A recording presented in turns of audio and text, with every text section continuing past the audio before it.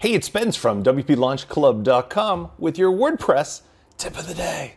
All right, this is one that I really think you have to pay attention to. I previously was someone who used MailChimp, and it was a really great platform to start upon before the days when we had the CRM plugin known as Fluent CRM.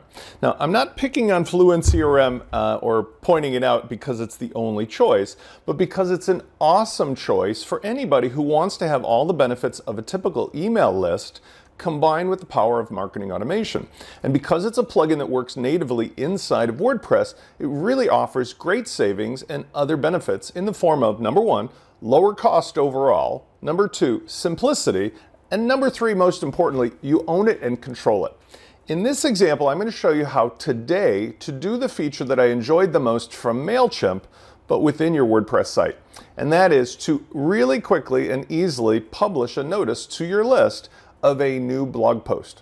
Now in 2021 into 2022, I predict that we're going to see a resurgence of RSS feeds over social media. This has a lot to do with the fact that Facebook is going through a lot of changes.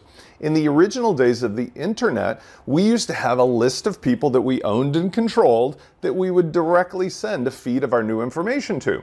And I think that resurgence is a reflection of people wanting that kind of tighter community and connection. So here's how to do this in a way that at the moment isn't really possible through a traditional RSS feed reader. In a normal setup of WordPress, if you go to yourdomain.com/feed, you will get the feed.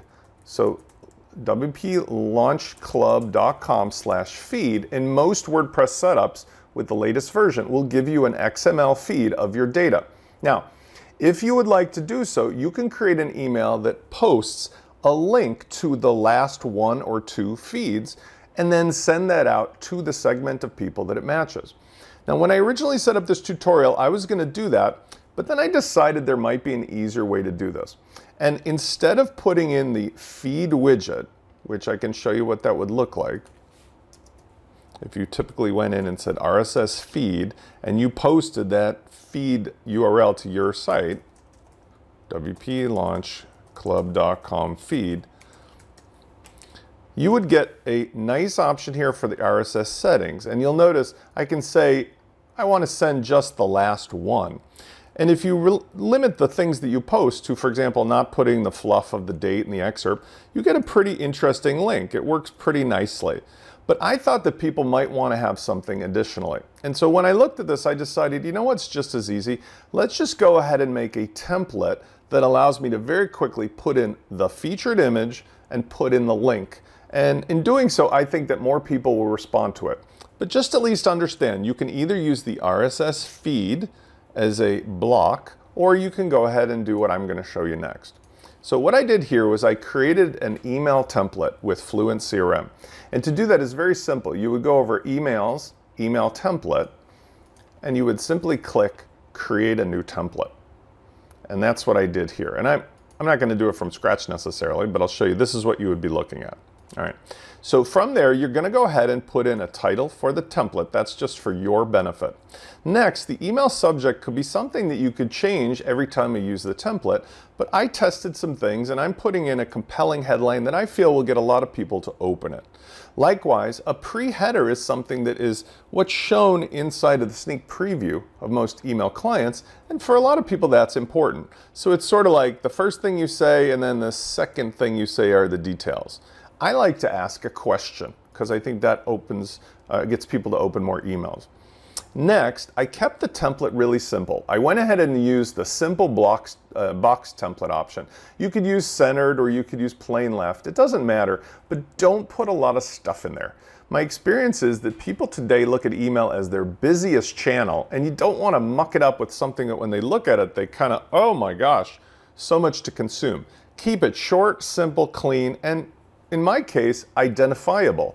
I feel that when I put in this logo and I put in this simple format, after a couple times, people who stick around are going to get used to the fact that, yeah, I know what this is, and when I want to, I can click on it, but I'm not going to be bothered by it otherwise. In other words, don't put in so much information to cause them anxiety.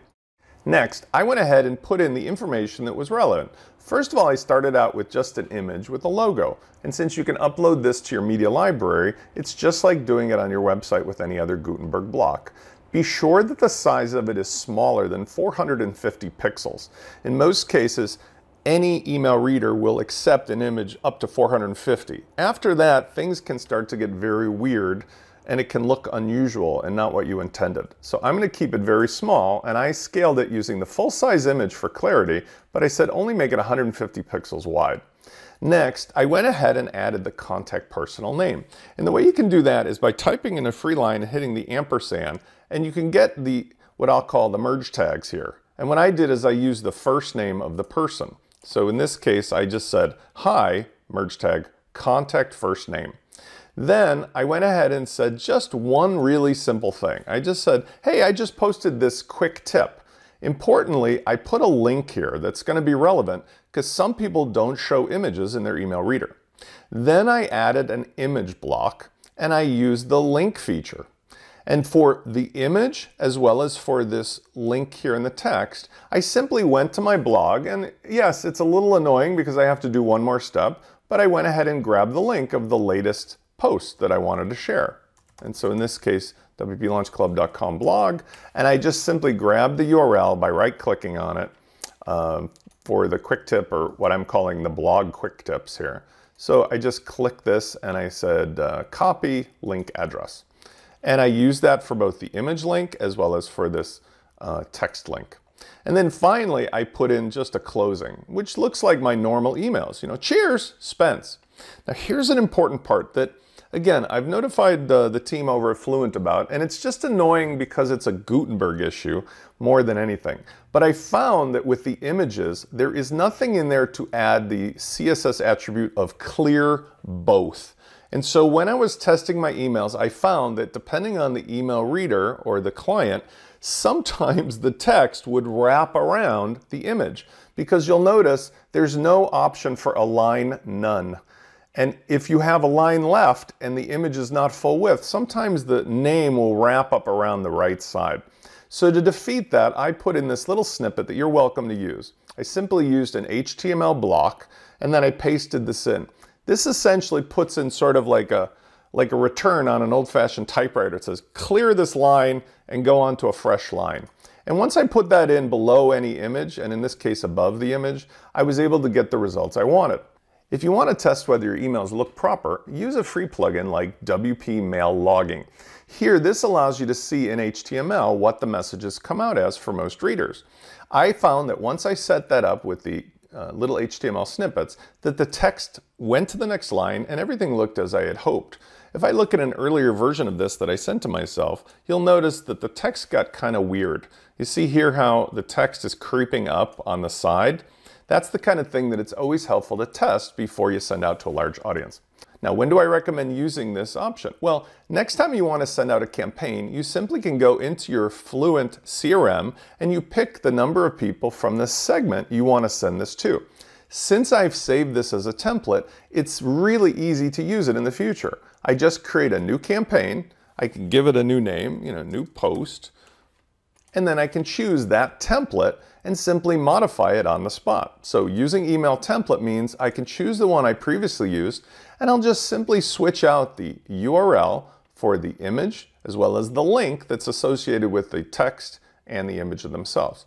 It's still not fully automated like it is in MailChimp, but it's pretty darn close. And for most people, I think that's suitable because this gives me a little ability to continue testing my headlines, and it only takes a minute to send out. I look forward to showing you more quick tips for WordPress, and I'll see you on that next video.